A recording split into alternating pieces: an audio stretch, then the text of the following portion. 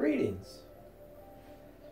I had a couple questions this week in class about weight transfers, and it all falls into the category of continuity. It's one of the main principles of Tai Chi. Continuity of movement, breathing, and weight transference are the basic ideas behind it.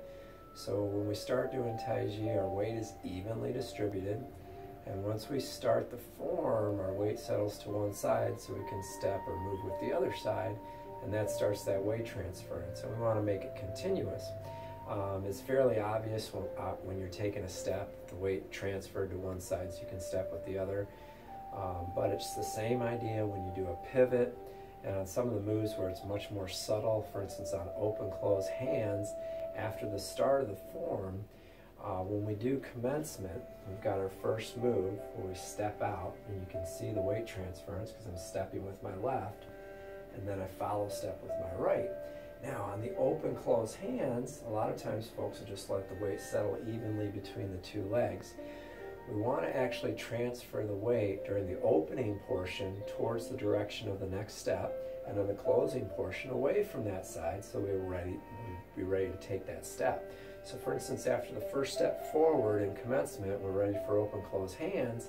We're going to transfer the weight to the right side as we open, and then we're going to bring the weight back over into the left side as we close, so we're ready to step for single whip right. And then of course this is obvious, the weight goes right, the weight goes left.